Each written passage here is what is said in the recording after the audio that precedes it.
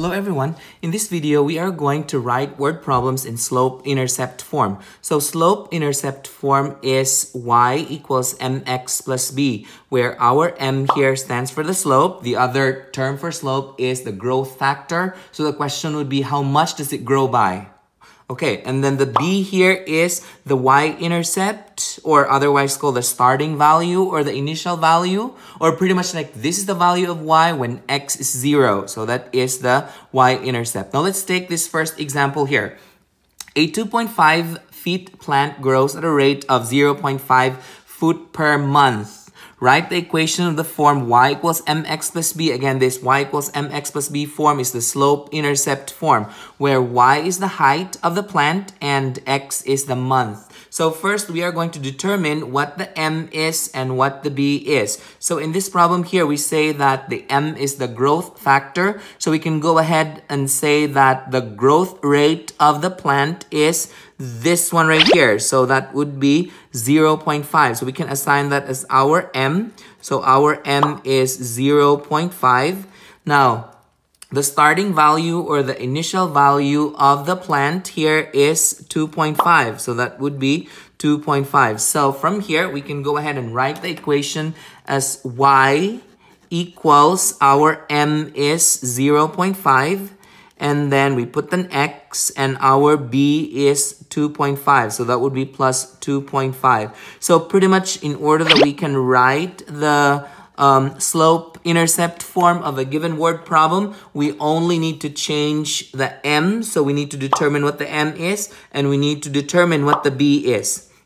So from this equation that we have here, it says in the problem that how high is the tree after 6 months. Now we are going to determine what are we looking for. There are two variables that are present in here. So our y and the x here. So, but then the thing is, are we looking for the y or are we looking for the x? So looking at this problem that we have here, y is the height of the plant and x is the month. So from here, we can go ahead and say that if the problem is asking us of the height of the plant, how high, so that means we are looking for y. So then our y is missing. So that's the missing part. And then it says that the x is the month. So that means this 6 that we have here is our x value.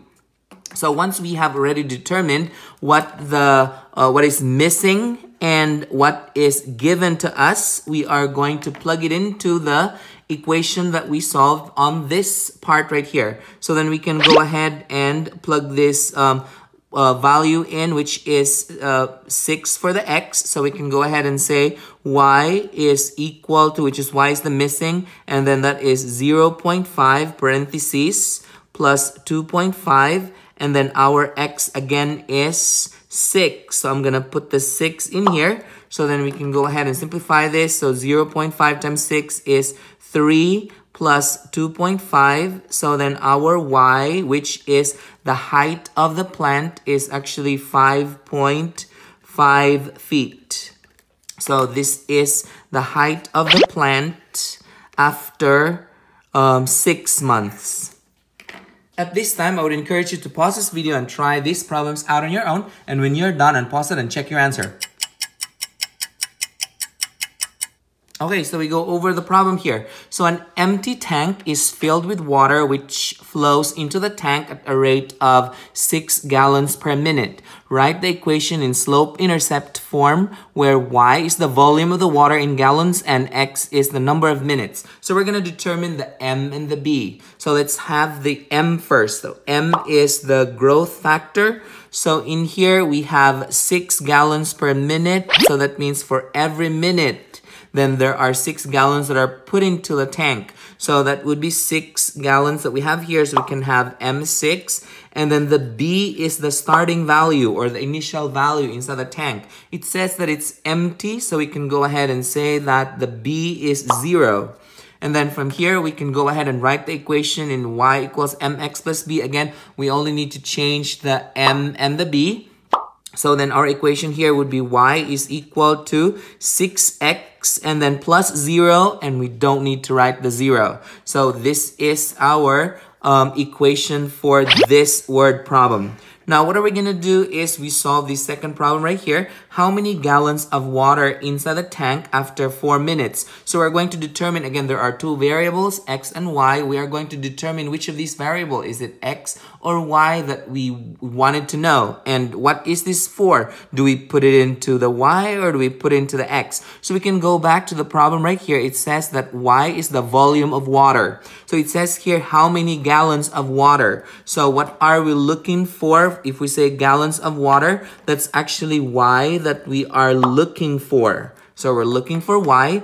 And then this 4 minutes that we have here is representing, because it says x is the number of minutes, so this is our x value. So we are given an x, which is 4. We want to solve for y. So what are we going to do is we use this equation that we got there to solve for the number of gallons after 4 minutes. So that would be y is equal to 6, then parentheses. The one that we put into the parentheses is the x, which is 4. So I put in 4 right here. So then we can go ahead and say 6 times 4 would be 24. So y is actually 24 gallons. So I'm going to write 24 gallons here.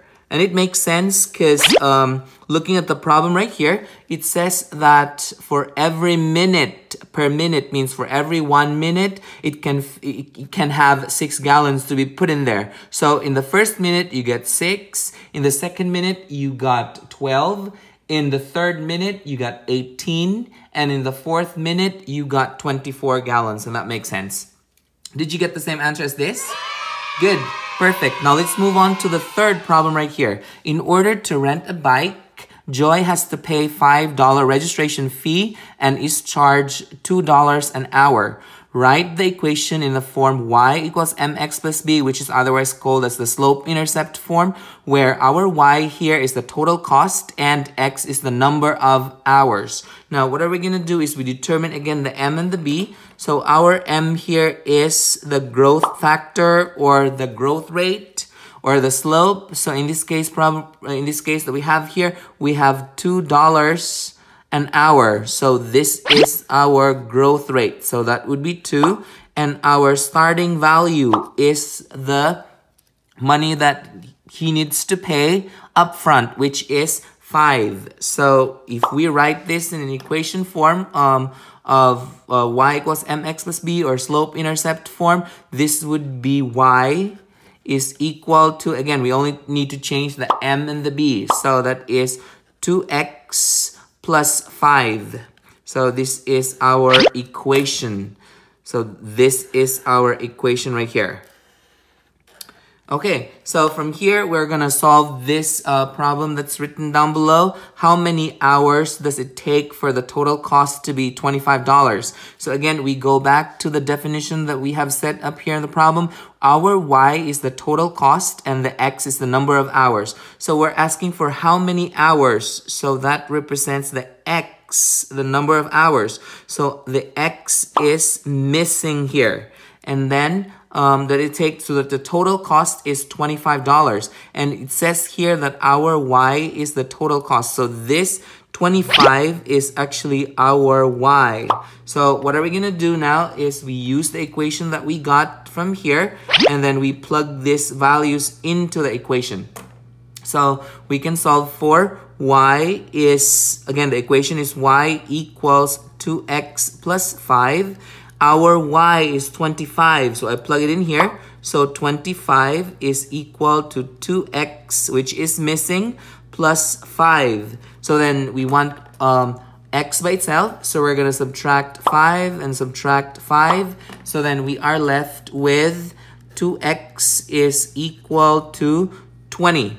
So then we're going to solve for x by dividing 2 from both sides. Divide this by 2. So then we are left with x is equal to, so I'm just going to write it over here. So x is equal to 20 divided by 2 is 10. And that is, we're asking for hours. So that's going to be 10 hours. What does it mean? In 10 hours, Joy is charged with $25 for renting the bike. Did you get the same answer as this? Good. Perfect. If you find this video helpful, hit like and subscribe for more math videos. See ya!